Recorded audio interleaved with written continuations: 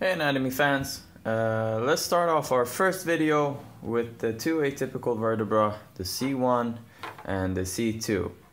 To build up Yorick here, we're gonna need a solid backbone. Terrible, I know, but let's keep going. Atlas.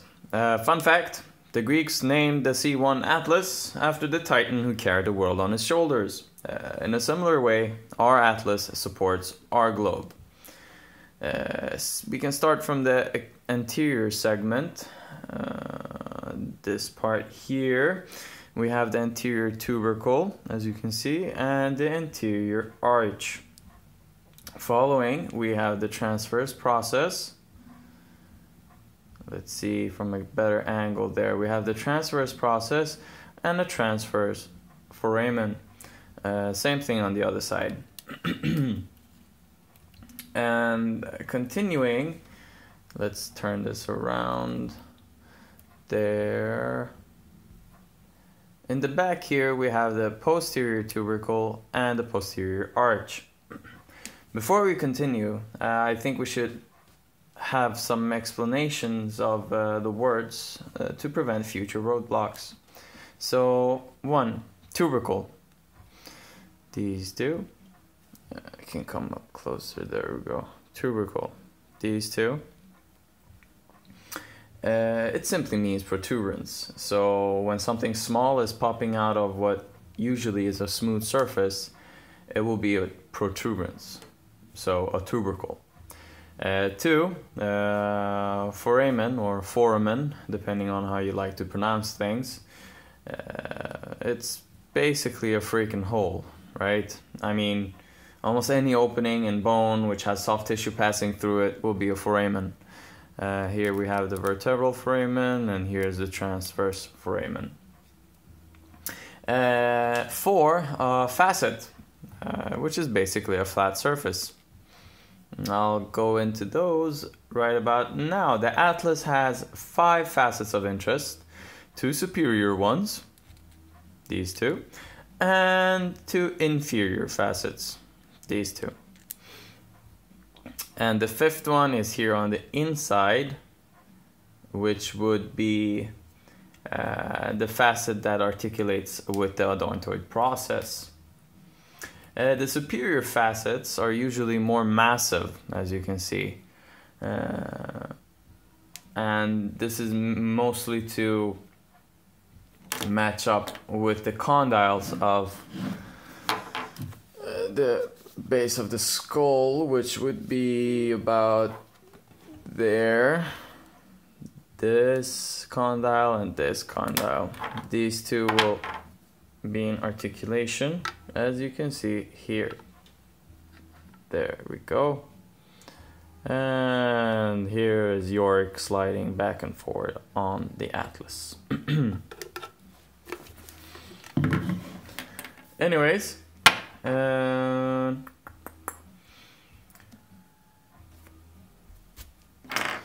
the facet of the atlas and the condyles of the skull, which I showed previously, would make up the atlanto-occipital joint.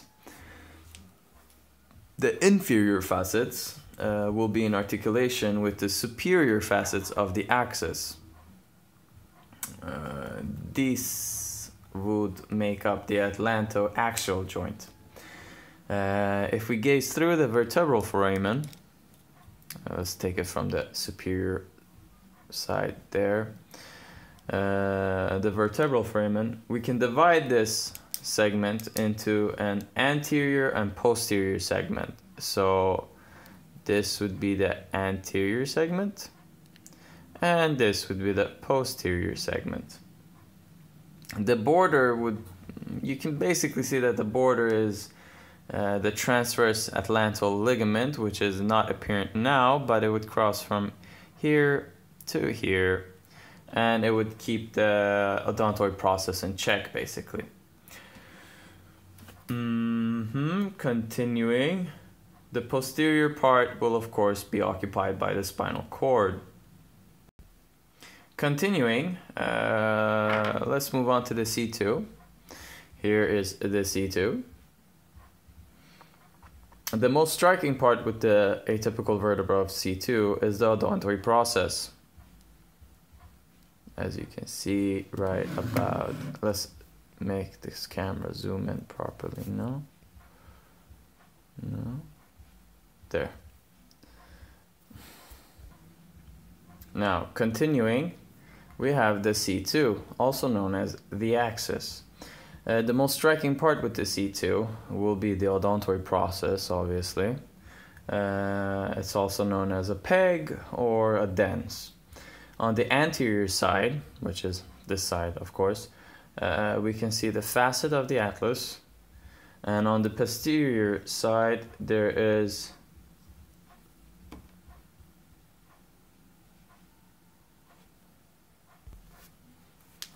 the facet that articulates with the transverse atlantal ligament.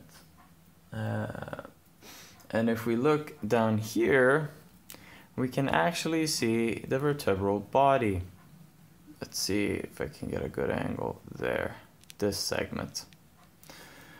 And as I mentioned earlier, here are the facets of the axis which make up the atlantoaxial joint. Side note, I just want to say, when someone says articulation or articulates, it basically refers to a joint. Anyways, let's continue. Here are the transverse processes, which are a lot smaller, as you can see, compared to the atlas, and also the transverse foramen. If we continue on, we'll see the laminas, which ends in a spinous process, which in C2's case will be a bifid one. Means two. Important to remember are two joints at this level that we should remember. One is the atlanto-occipital joint, and the other is the atlantoaxial joint. Now, the atlanto-occipital joint will allow us to nod our heads in a yes manner. So if we bring up Yorick here, let's see if I can get this correct, and attach there, you can see the up and down motion of a yes. And this would be over the condyles and the facets of the atlas. Furthermore, the atlantoaxial joint would enable us to say no. If we look closely there, the rotation of it, how it pivots around the axis of the odontoid process. One way to remember the yes of the atlanto-occipital joint is that it's A-OK. So A-OK is a good one, which is a yes, which is positive. Anyways, the take-home message.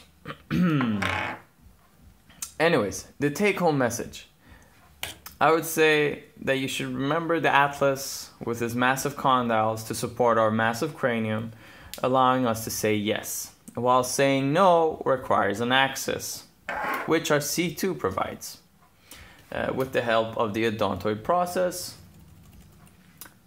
And that is it. I hope you enjoyed it. Next segment will be the remaining cervical vertebrae. Doctor signing out. Peace.